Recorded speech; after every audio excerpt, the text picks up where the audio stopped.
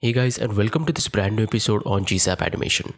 Today we are going to explore another interesting feature from the GSAP library.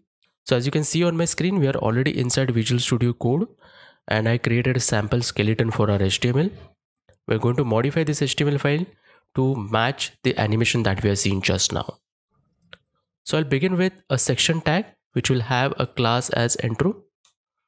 You will see that I'm using the image shortcut which are available inside Visual Studio Code. These shortcuts are very handy, so I'll advise you to go ahead and start exploring these shortcuts. It will save a lot of your time. Anyways, now inside this section we are going to have two separate parts. The first part is going to contain the text. The second part is going to contain the image.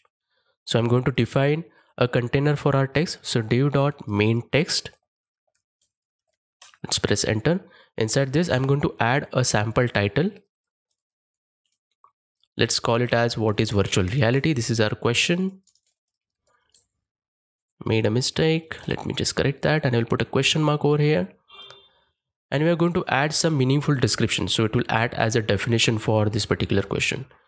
So let me just go ahead and add 3 different div tags. Div description. So I need it to be repeated thrice. And inside that I want another nested tag called as line. Let's go ahead and define this virtual reality as computer generated simulation. So I'm going to call the first line as computer, second line as generated, and third line as simulation. That completes the definition for our question and the text part. Now let's go ahead and add the CTA for our page. So I'm again going to use the image shortcut div.cta. Inside that we are going to have a button. Let me go ahead and add a title for our button. So I'll call it as more. Now that completes the textual definition for our first part. Now let's go ahead and add the second part, that is our image.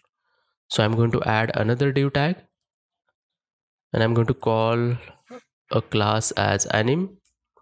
Inside this we are going to use the typical image tag with the source as a file which I already downloaded inside the assets folder. The file name is virtualreality.svg. This file I have downloaded from unraw.co, which is a very fantastic website. You can get a lot of illustration and all those illustrations can be used in your personal project. You can even use it in your commercial project as well. So go ahead and start using the illustrations which are available on the website. They are really fantastic. Okay, we need to close this image tag. So we are done with the HTML structure definition. Let me just save it so that you can see how it looks like on the screen. So this is how it is getting rendered inside Chrome.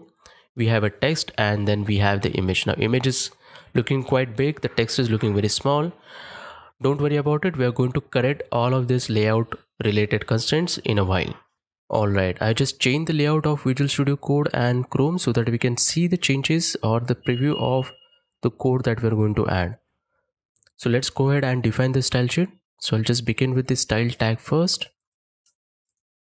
Now inside this style we are going to fix the box sizing for our elements. So I'm going to use the wildcard selector star and I'm going to say box sizing is going to be border box.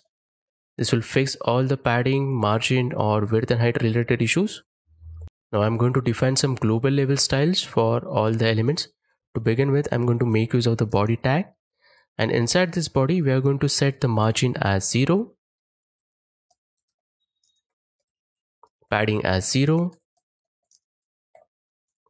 and then I'm going to use the font size as 13 pixels. So font size is 13 pixels. The font that I'm going to use is Montserrat, my favorite one. Make sure that the font is available on your machine, otherwise the changes will not get reflected. Let's go ahead and now define the background color. So our background color is going to be black. For that I'm going to use a hex value which is going to be 000, and then we are going to fix the foreground color as white so that our text is visible on the screen. That looks good. I need to make sure all the elements which are displayed in the body section are aligned in the center. So I am going to make use of the flex layout. So display is going to be flex. Justify content is going to be center. Let me save it so that we can see the instant changes. Yes, the background color has changed, the text color has changed, and all the content are now centered aligned. Now let's go ahead and fix the layout for our section. And as we already know, the class name is intro. I'm going to constrain the width of this section class. I'm going to set it to 80%. So width is 80%. The height is going to be 100 VH. So it occupies the entire height of the page. The display is going to be grid. And I'm going to make use of the grid template columns to ensure that our text and image is aligned properly. So the first column is going to have a width of 600 pixels. And the second column is going to occupy the available width. So I'm just going to save an FR. Let's go ahead and set the position for this section because we are going to animate certain items and the default position static doesn't work well with the animation. We need to change it to anything other than static. So it could be absolute or it could be relative or whatever else that you want to set it, but just don't leave it as a static. Okay, now that we are done with the position part, let's go ahead and make sure all the items are aligned to the center. So align item center, and I will save it. You will see that the things have changed a little bit. Let me just maximize the Chrome. You can see everything is looking good, but our image is still big. We are going to fix that in a while. Let's fix the width of the image. So I'm going to make use of the CSS class selector dot anim. Inside that we have an image tag.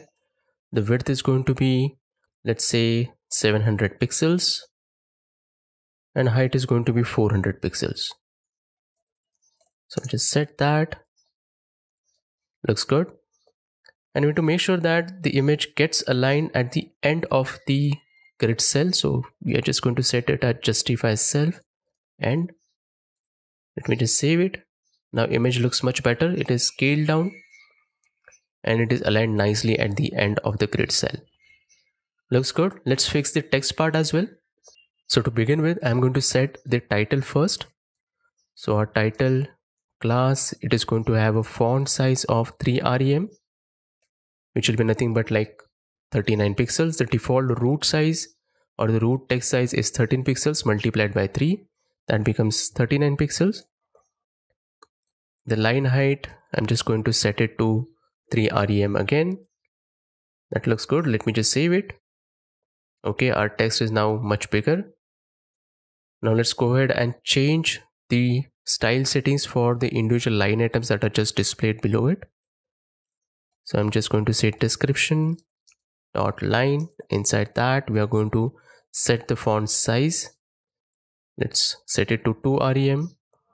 We'll set the position as relative.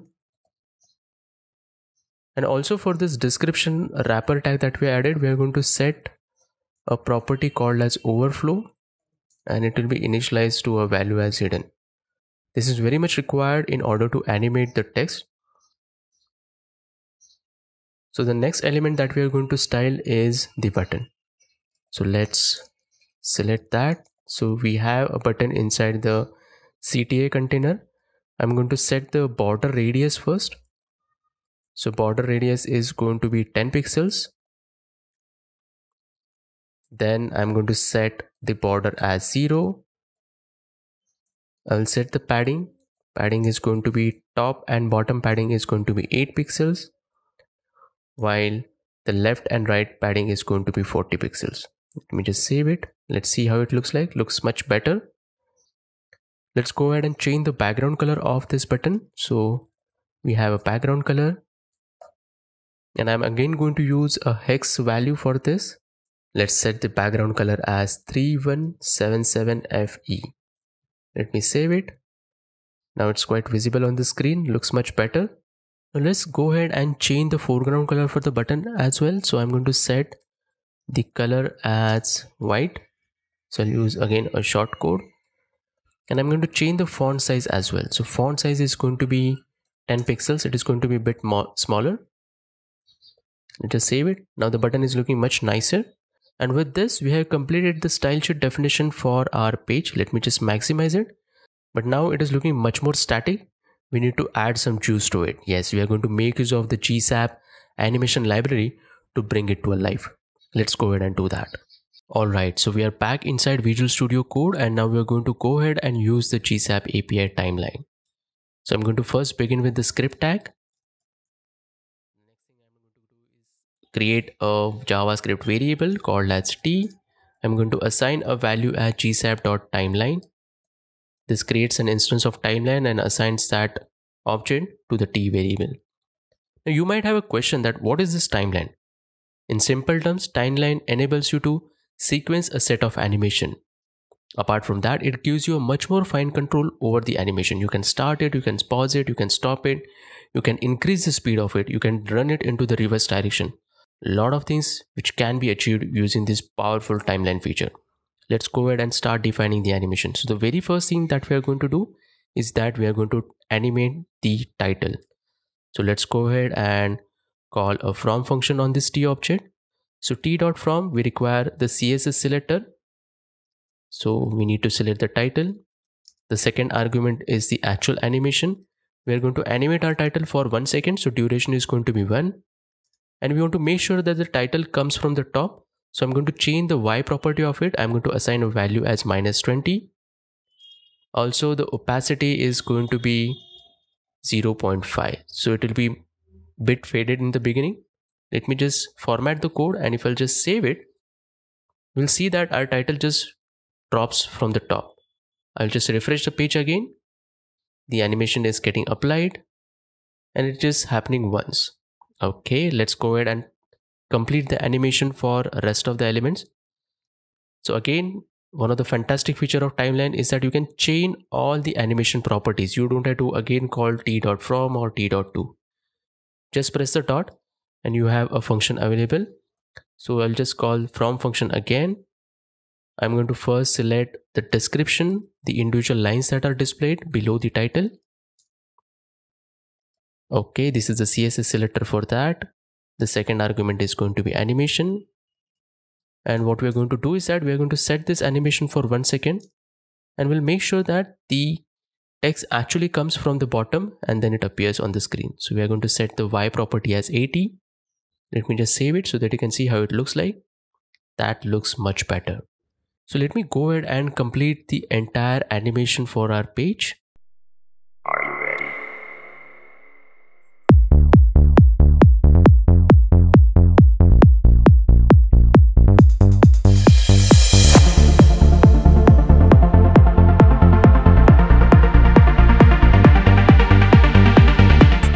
Looks like we are done with the animation part. I will just save it so that we can see the effect of this animation on the screen. I just maximize the Chrome window and I will just refresh it again so that we can see it properly. Our title is appearing, description is appearing, and then you can see that our image is also getting levitated. So that looks very fantastic. Now you might have a question that why we are using timeline when the same thing can be achieved using stagger. Now the question is pretty much valid. The difference is that with the help of stagger, you need to identify the specific duration between each animation. And if anything changes between that animation, you will have to recalculate all the values for the staggered animation.